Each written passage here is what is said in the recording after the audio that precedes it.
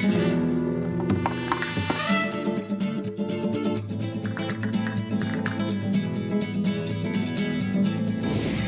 world, I'm Seamus Byrne for CNET, and we are at Mobile World Congress 2014 in Barcelona looking at the Alcatel Onetouch Pop series. The colourful Pop series has been apparently a big success for Alcatel so far, and they're adding this new S range this year.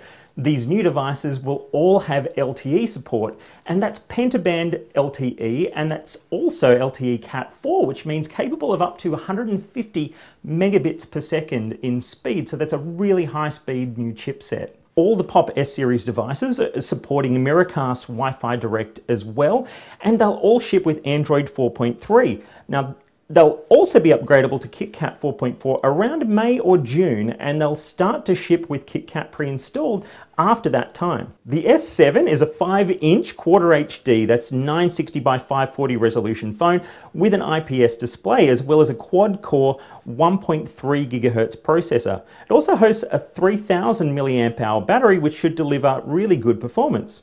The S9 is a 6-inch beast with a 720p IPS display, quad-core 1.2 GHz processor, an 8 megapixel rear camera, and a full HD front camera, plus a 3400 milliamp hour battery. All of the S series supports Miracast Wi-Fi Direct for a really good multimedia experience. The price is probably the killer factor with this Pop S range. It's going to be available around mid-Q2. The S3, which we didn't have here, will retail for 149 euros. That's around 205 US dollars. And these are all off contract prices. The S7 will be 189 euros or around 260 US dollars, and the S9 will be just 219 euros or around $300 US, and that is off contract.